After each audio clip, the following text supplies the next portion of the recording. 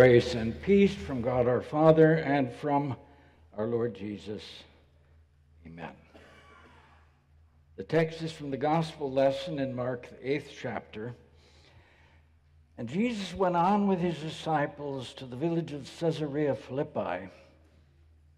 On the way, he asked his disciples, "Who do people say that I am?" The text.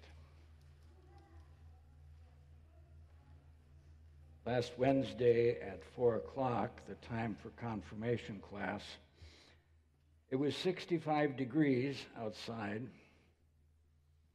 and the kids asked if they could have the class outside, because when the weather begins to warm up, the kids love to frolic. Winter, they get a little slower. Sometimes they go like this. Sometimes they go like this. And then I say, all right, take a break once around the church, or go get a drink of water, wake up. And they do. But now they are getting to the point, we only got 3 more Wednesdays.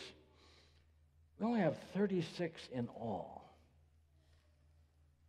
Jesus was with his disciples for 26,280 hours. I think we're getting cheated. If you go to Sunday school every week, you get about 624 hours. We get 36 hours with the kids. You know who gets the rest? Moms and dads. That's where the responsibility really rests. Because first they got to get the information, and they got to know what to do with it. 2 parts to learning. We find Jesus again on the same place where he was 2 weeks ago. It's the Mount of Transfiguration, up by Caesarea Philippi, named after Caesar, Augustus, and Philip, who was the son of the Herod not-so-great, the gentler son, whose brother stole his wife, Herod Agrippa. The reason that John the Baptist got his head cut off, because he was a critic of Agrippa having stolen Philip's wife. So in Philip's territory, he thought, oh, I'll patronize the emperor. I'll call it Caesar Philip, Caesarea Philippi. And that's where Mount Hermon was. Jesus went up to a high mountain. I personally think it was Mount Hermon. Others think differently. Snow-capped, high, 9,000 feet. They're up there, apart. Peter, James, and John, Moses and Elijah appear. It's pretty bright because Christ's glory is being revealed.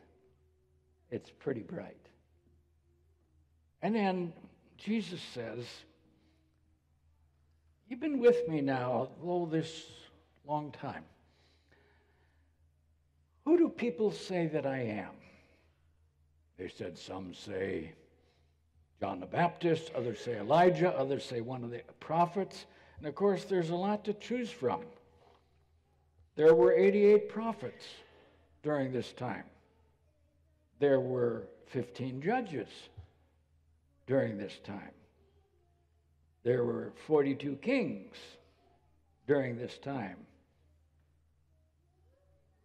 2 are reported to having been inclined toward the Lord. 40 of the kings from the north and the south are reported to have been not inclined toward the Lord. So it's the Lord's intention to make his disciples smarter than these judges, or as smart as the prophets, that they learn the material, they learn what to do with it.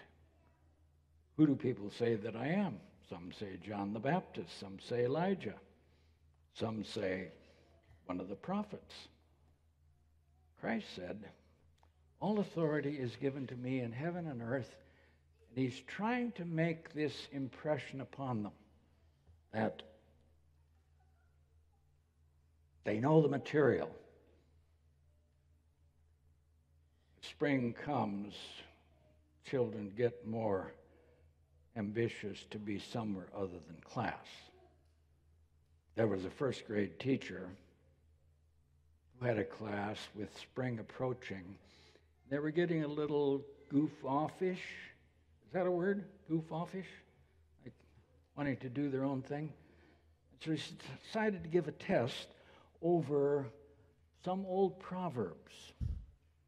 See how you do on this. Can't teach an old dog new math. Can't teach an old dog. Is that the best you got? New tricks, of course. An idle mind is the best way to relax. An idle mind is, I'm always amazed there's so few that are willing to respond. You're so Lutheran. Laugh and the whole world laughs with you. Cry and you cry. Not what the child said.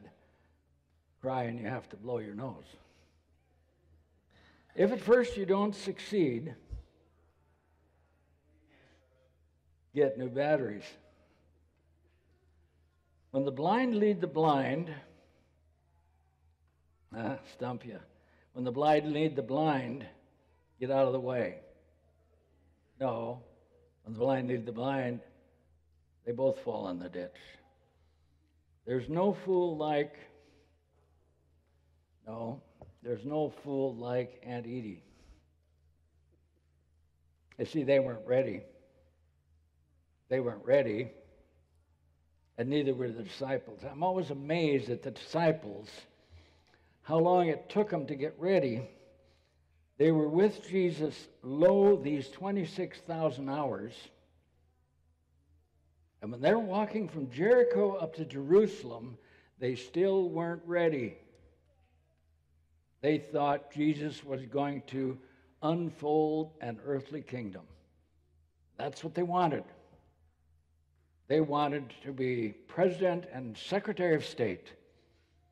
Even James and John's mother wanted that for them.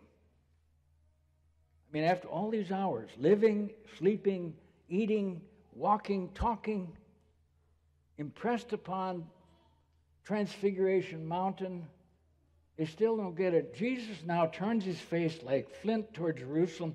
That's such a precise statement. That's such a determination. Flint.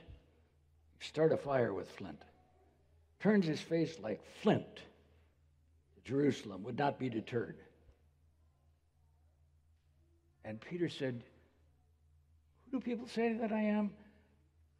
You're the Christ, Son of the living God." Jesus said, "Men didn't reveal that to you, Peter. That confession comes from the Holy Spirit." And then Jesus began to explain, "Now I must go to Jerusalem and suffer many things." This morning in confirmation class, we talked about flogging and what they used, cat o' nine tails with bones ripping the flesh down to the ribs. Could only do 39 because they killed too many people with 40. That's where he's headed. Headed to Jerusalem for butcher shop time, crown of thorns time, agonizing time, dying time, dehydrating time, cross time. And Peter says no. Peter says no. No. Won't be. Won't be. And Jesus says, "Get behind me, Peter." But he doesn't say Peter. He says, "Get behind me, Satan. You're not thinking of the things of the Lord. You're thinking of things of the earth. All authority has been given to me in heaven and in earth." And of course, in that directive, Jesus is announcing that he owns the whole thing. Remember when the devil took Jesus to a high mountain and showed him all the kingdoms of the earth? Well, they're up there. They're up there on the mountain. He says, bow down and worship me, and I'll give this to you. What a diploid. Satan is talking through his ear. Bow down and worship me, I'll give this to you. He's talking to the guy who built it and who owns it. Impossible. All authority is given to me in heaven and in earth, and now he has bestowed this authority upon me and upon you, on Pastor Asbury, Pastor Bucklew, Pastor Wilke, for speaking it to the crowds, and to you for speaking it to your friends, to your neighbors, to your cronies, to your children, to your children. It was called the Sheckhim. Because when a priest or a man of God would take his position, we have these stoles to prove that we are ordained, called pastors. When a person achieved a status of a teacher, he could delegate another teacher to go out in his name, and the delegate showing up was the same authority as the man showing up. He was the Sheckhim. And Jesus is saying, I commission you as Sheckhim. Go make disciples, baptizing in the name of the Father, Son, and Holy Spirit. Go do this. Teach the intellectual stuff and teach the meaning of what it means. I doubt if we'll have enough time in confirmation to tell the whole story. But you parents have enough time around the table at bedtime, walking down the road, fishing, to tell the whole story. That's the intellectual part. Now comes the living part. That is, what does this mean? How am I to live? How am I to act? It's not, if the blind lead the blind, both fall into the ditch. No, it's, if the blind leads the blind, get out of the way.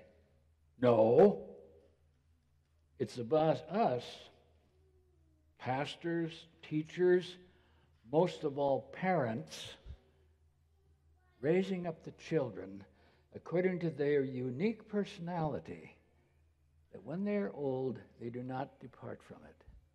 Greater challenge nowadays, I admit it.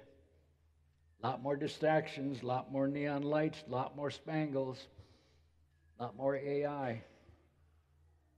But the commission is still the same. We are the Sheckhim. We speak in the name of the Lord, with authority, with love, with knowledge of the meaning, and knowledge of knowing how to live as he lived. Amen. The peace of God that passes our understanding keep us bound in Christ. Amen.